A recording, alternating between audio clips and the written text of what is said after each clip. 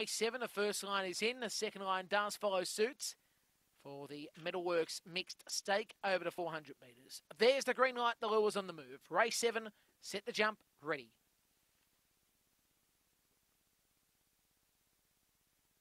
And racing, starting nicely there was in Phineas Looper. Though on the outside, driving gamefully there was Collateral and Brazen Crow, but it will be Collateral who leads down the back by probably about 7 lengths.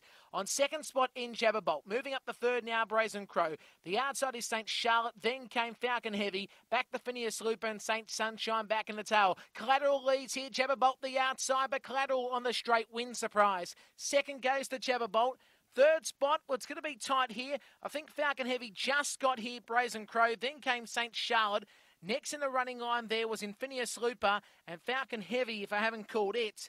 Brazen Crow, race time of 23:20 odd. 8, 7 and photo. 8, 7 and photo. Collateral too good. Collateral the favourite for Tracy Price. Wins the prize. Velocity Lounge Syndicate are the owners, managed by S. Williams. A black dog from Aussie Infrared out of Verocity Rose. Second going to the 2 black and white in Jabberbolts.